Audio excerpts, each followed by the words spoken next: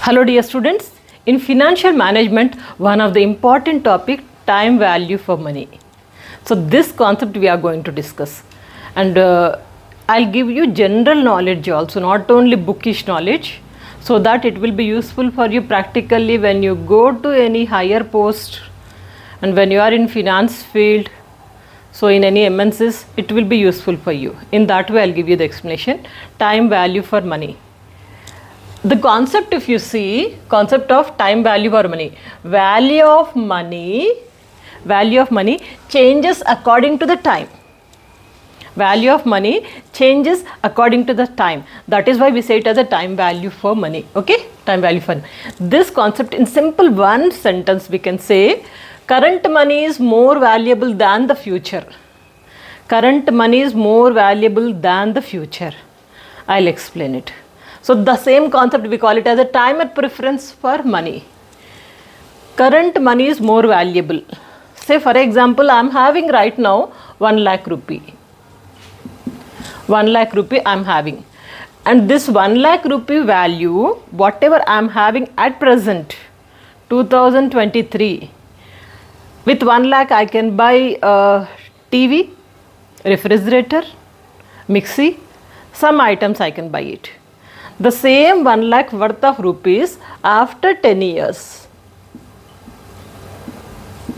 Will it be the same value? No. Value will be increasing.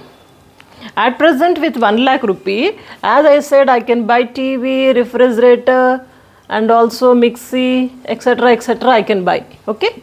I have a list, wish list, that I can do it. I can fulfill it with 1 lakh rupee at present. But after 10 years, with the same 1 lakh rupee, all these items I may not get. So that is why we say that current money is more valuable. This is more valuable than the future. In future, after 10 years, after 5 years, 1 lakh value will be always less. Why? Inflation. Always money value will be decreasing and the prices are increasing. And of course, salaries are also increasing. So this concept, we say it as a concept of time value of money.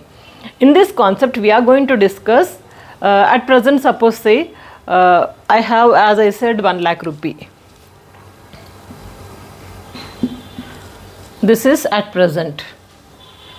And in future, it can be 5 years or 10 years, whatever period you want, you can. So in future, how much it will be? Future means, suppose say I am saying 10 years. 10 years, how much it will be? So this is one concept. First concept. And another concept what we are going to discuss is, after 10 years, you are going to get 10 lakh rupees. After 10 years, you are going to get 10 lakh rupees. But right now, what is the value of this 10 lakh rupees? In 2023, what is the value of 10 lakh rupees? How much is this? 10 lakh is after 10 years. But present what? So this is another concept. First concept and second concept. Present value we know. Present value 1 lakh rupee. Future value we don't know. Future after 10 years, how much will be the value we don't know. One concept. Another concept is present, I don't know what is the value, but in future, after 10 years, the value will be 10 lakh rupees. Future, 10 lakh rupees, somebody said, I'll give you 10 lakh rupees. Future, after 10 years, he wanted to give 10 lakh rupees. But right now, what is the value of that? Right? So, these are the two concepts mainly we are going to discuss in the concept of time value of money. Time value of money. Why this time value of money we have to calculate? Why we have to learn this? There are mainly 4 reasons are there. So reasons for time value of money. The first reason is that very important. You will understand the concept, then in the next classes it will be easy for us to go for the practicals. Okay. So reasons for time value of money. First thing is that risk and uncertainty. Risk and uncertainty. Present value is something, future who knows. Future it may increase, it may decrease. That is why we say future is risk and there is uncertainty also. Value will be increasing or decreasing? Definitely it will decrease, but how much it decreases? We don't know. So that is why we have to calculate.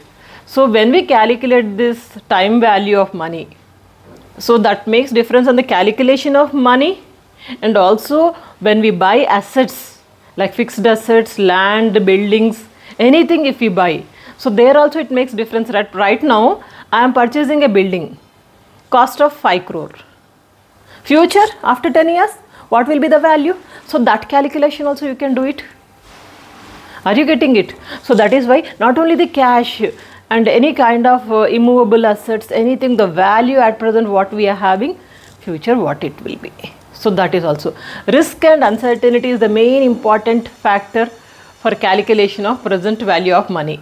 Now here, risk and uncertainty, you can discuss about 2 points, inflows and outflows. Cash inflow, cash outflow.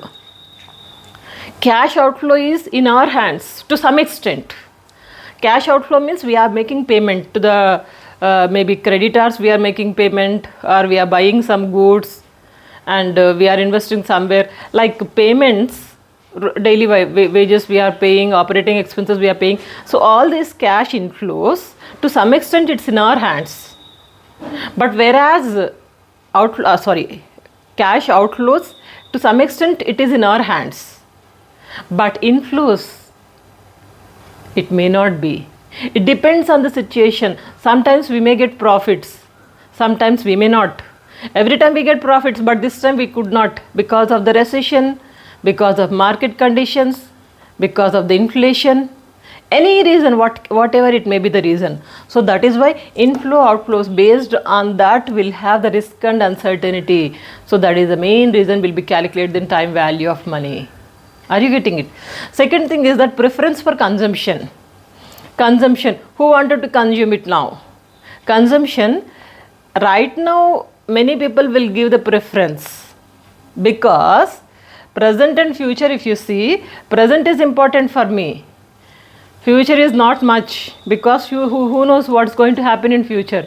Somebody says that I'll give you 1 lakh rupee right now.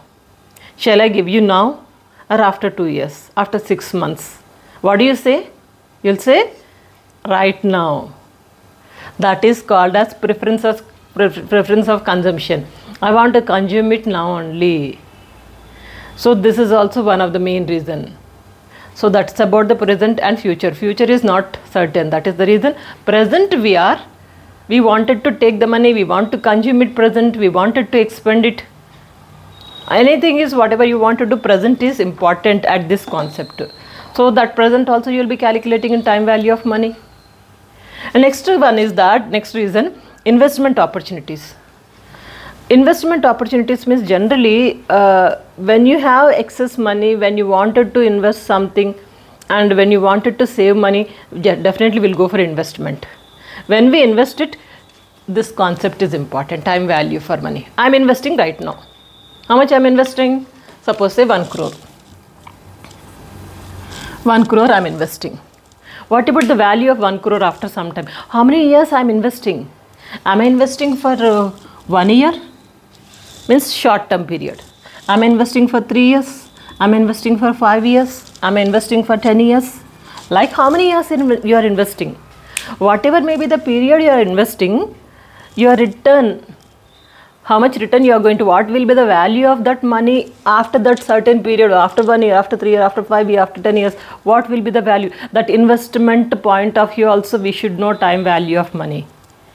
If it is clear, then you will invest accordingly. You will decide whether it is good or bad. How much I have to invest?